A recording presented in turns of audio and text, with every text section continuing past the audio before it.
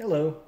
Today I want to show you how to read an Intel 8051 chip like this one.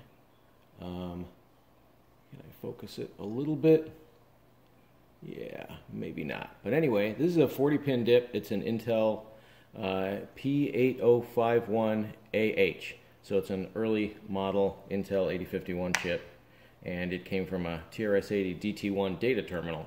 And today I'm going to use the MCU Mall GQ 4x4 EEPROM programmer reader along with an adapter. They have an adapter called the ADP015, and I got this adapter because it reads 8051 variants supposedly. So the way this works, first of all, is you insert it into the programmer in the bottom part of the socket and lock it down. So it looks like that. And then the problem you'll see is that when you run the software, the reason why this isn't trivial,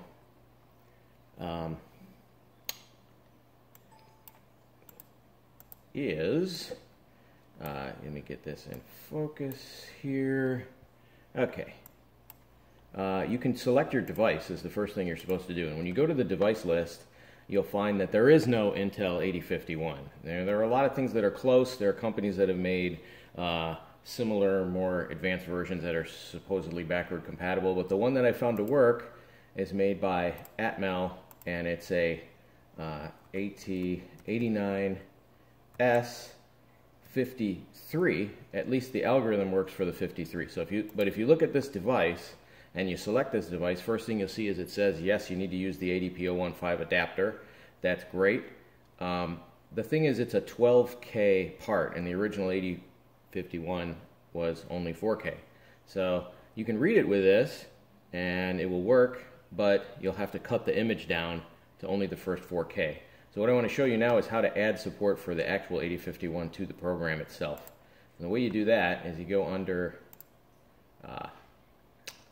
Device, User folder, and what you'll find is you have something in here called devices.txt. You double click to open that, and there's a big list of all the devices that are supported. So what you can do then is you're going to look for the line that gives you support for the 89S53, and there's the line. It's a one-liner. It's right here.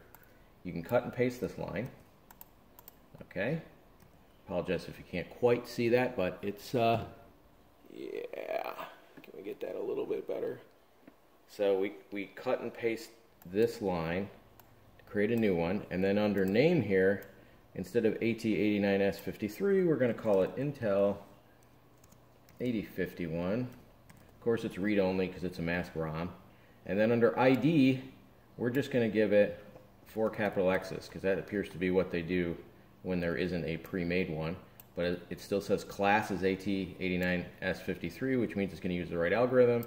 And we go to the end and it says code size, and instead of code size equals 12288, we just say code size equals 4096, which is 4K, and we can even change the comment at the end saying it's a 4K part. So now we'll save that devices.txt.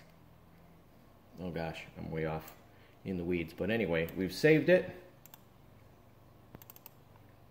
And now we have to restart the programmer program so that it will reread the new devices.txt file.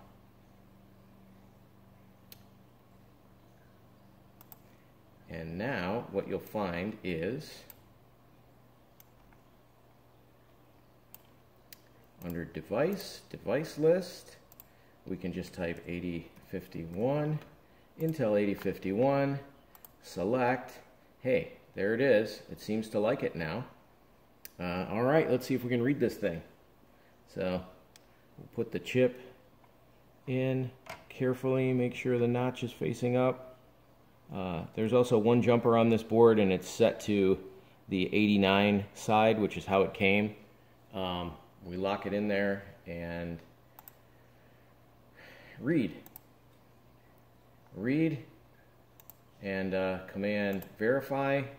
It verifies good. Let's take a quick peek in the buffer, and sure enough we can see, hey, there's 4K of stuff in there, including some some ASCII, a copyright notice from Tandy,